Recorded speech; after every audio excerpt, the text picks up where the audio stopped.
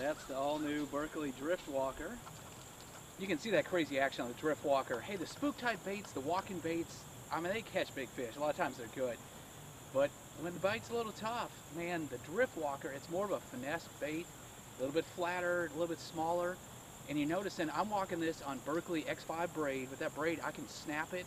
And instead of that tight little walk, I can make this thing do a big, wide, just left and right. It's not really coming forward, but it stays in place. It's like you do with the frog, right? You walk the frog in place.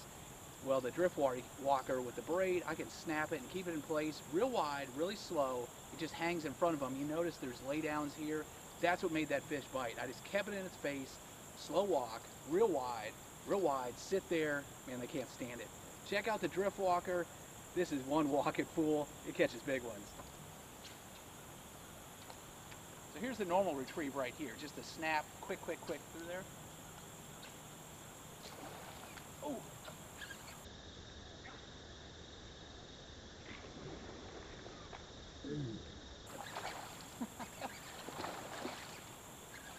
Obviously that works too, right? There you have it. The slow walk, the fast walk. This one's even bigger.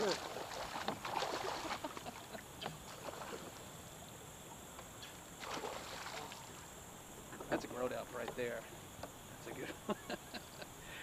Hey, like I said, try the fast walk, try the slow walk, the wide walk, try the Drift Walker. I think they like it.